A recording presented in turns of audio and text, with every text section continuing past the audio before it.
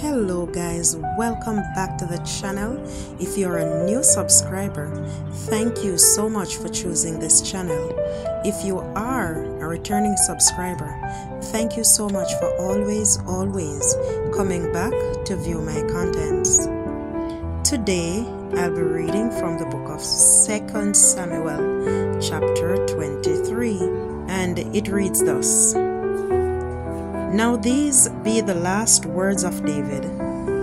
David, the son of Jesse, said, and the man who was raised up on high, the anointed of the God of Jacob, and the sweet psalmist of Israel, said, the Spirit of Jehovah spake by me. His word was in my tongue. And the God of Israel said, the rock of Israel spake to me. He that ruleth over men must be just, ruling in the fear of God. And he shall be as the light of the morning, when the sun riseth, even a morning without clouds, as the tender grass springing out of the earth by clear shining after rain. Although my house be not so with God, yet he hath made me an everlasting covenant, ordered in all things, and sure. For this is all my salvation, and all my desire. Although he make it not to grow, but the sons of Belial shall be all of them as thorns thrust away, because they cannot be taken with hands. But the man that shall touch them must be fenced with iron, and the staff of a spear, and they shall be utterly burned with fire in the same place. These be the names of the mighty men whom David had.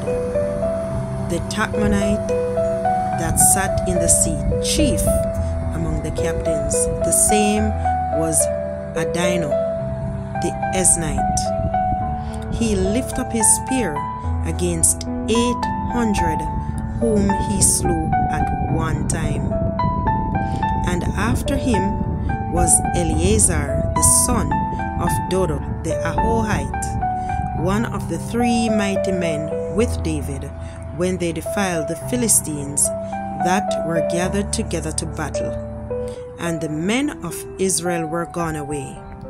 He arose and smote the Philistines until his hand was weary, and his hand clave unto the sword, and Jehovah wrought a great victory that day, and the people returned after him only to spoil.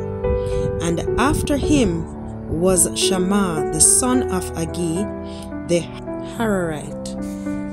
And the Philistines were gathered together into a troop, where was a piece of ground full of lentils.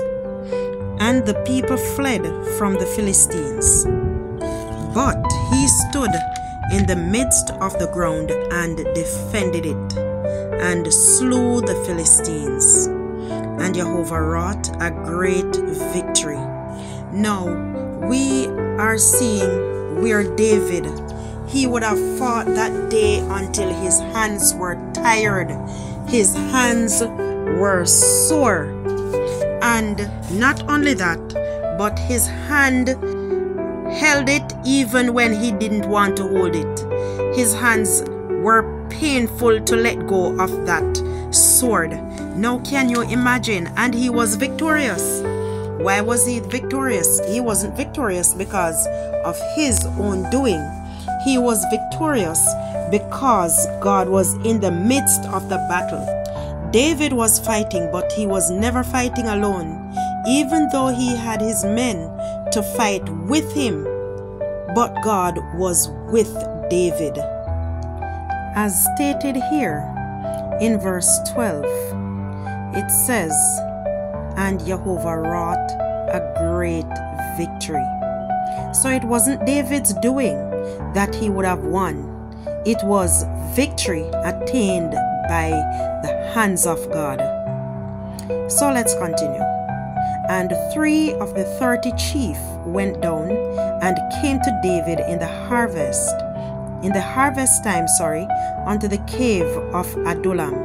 And the troop of the Philistines pitched in the valley Rephaim.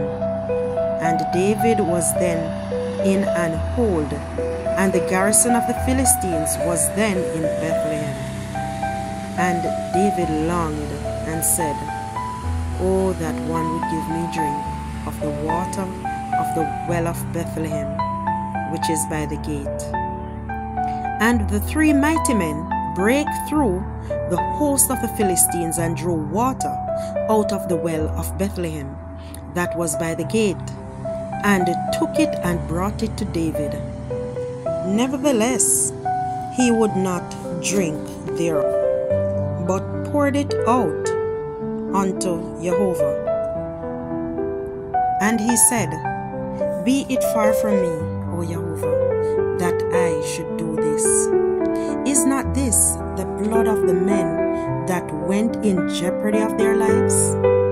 Therefore he would not drink it. These things did these 3 mighty men. When you hear of the word mighty, you're thinking of some persons who are big and strong. Those are the words that describes mighty. And it could be that they are strong-willed. So here we are seeing some men who I would say were men of built and very strong. Not only strong in body, but their mind, they were headstrong. And they decided that I'm going to do this because they respected David in such a way that they risked their lives to go and get water for David. David was so thirsty and he yearned to drink of the water of the well of Bethlehem. And these men, they risked their lives for David to go and fetch him this water. They broke through the garrisons. They didn't care that the Philistines were there because they too must have had some faith in God. And David could not drink it because of the way these men put their lives in jeopardy to go and get the water for David. So David would not drink of it. And Abishai, the brother of Joab, the son of Zeruiah, was chief among 3. And he lifted up his spear against 300 and slew them, and had the name among 3. Was he not most honorable of thee? Therefore he was their captain. Howbeit he attained not unto the first 3. But Benaiah the son of Jehoiada, the son of a valiant man of Kabzeel, who had done many acts, he slew 2 lion-like men of Moab.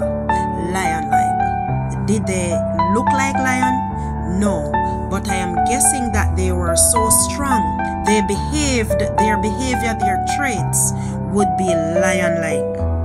And lions are fierce, very fierce animals. So I am suspecting that these men were fierce. Alright? He went down and slew a lion in the midst of a pit in time of snow. And he slew an Egyptian, a goodly man. And the Egyptian had a spear in his hand. But he went down to him with a staff and plucked the spear out of the Egyptian's hand. Why did I say spear? Am I thinking of spear? No. But he plucked the spear out of the Egyptian's hand and slew him with his own spear. These things did Benaiah, the son of Jehoiada, and had the name among 3 mighty men. He was more honorable than the 30, but he attained not to the first 3. and David set him over his guard. This is where I'll end the reading. Now, in the beginning chapter, we can see where it says that David, those were his last words. Alright, so I'm guessing it is nearing the time for David's death. And he was telling them, he was leaving them instructions, he was talking to them. Remember when Samuel was on his way out? All these men that I can remember, they always try to leave their legacy behind. They would talk to their tribes, they would talk to their people, and they were leaders who were men of righteousness. Yes, David was one such man.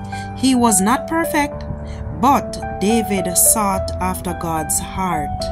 He tried to do the things that were right in the sight of God.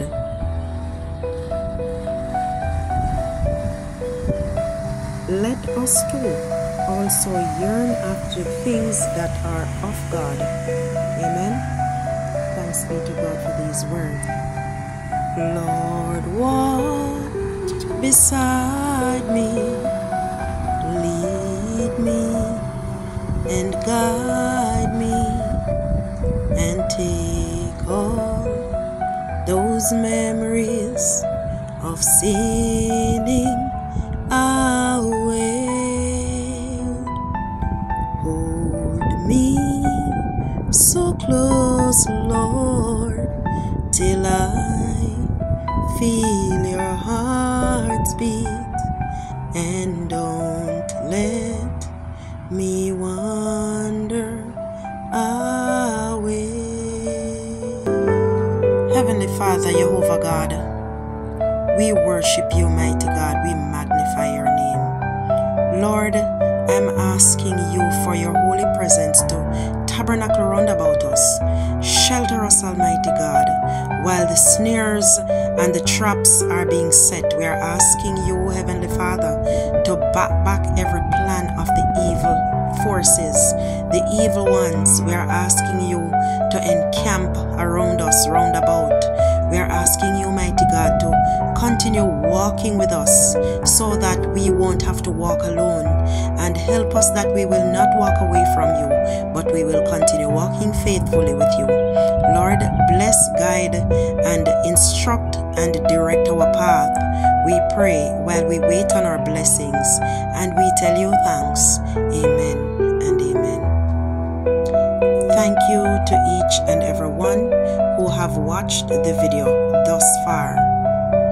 May you be blessed. May your entire household be blessed. And may you too walk faithfully with God. We will continue to take in a bit of the view. And this is where I say goodbye. Walk good. Be blessed and be a blessing. Thank you for watching.